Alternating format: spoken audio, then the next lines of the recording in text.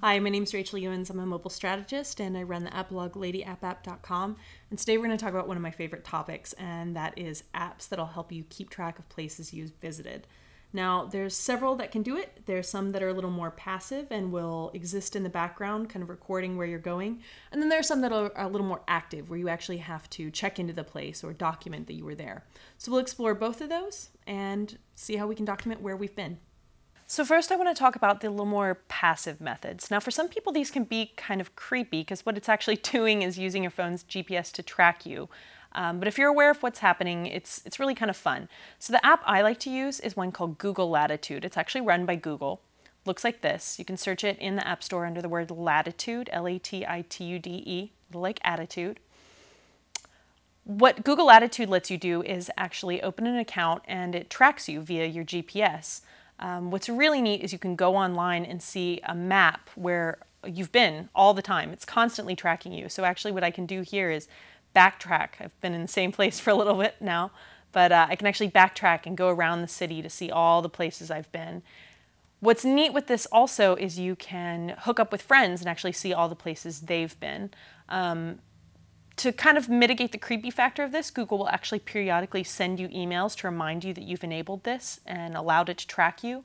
But it's pretty neat. You can see kind of where you've been online. There's another app that will also do this well. It's new and it's called Open Paths. But what I want to explore next is kind of the more manual way to do it.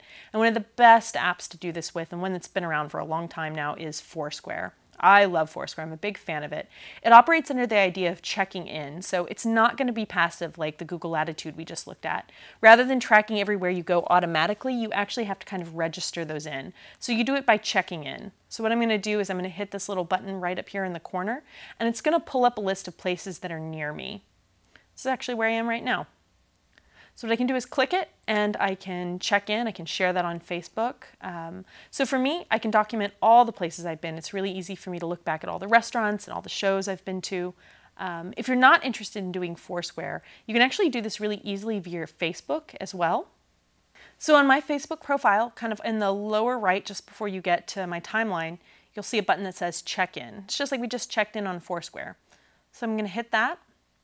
And again, it'll kind of open places that are near me, or I can actually search places. Again, this is where we are.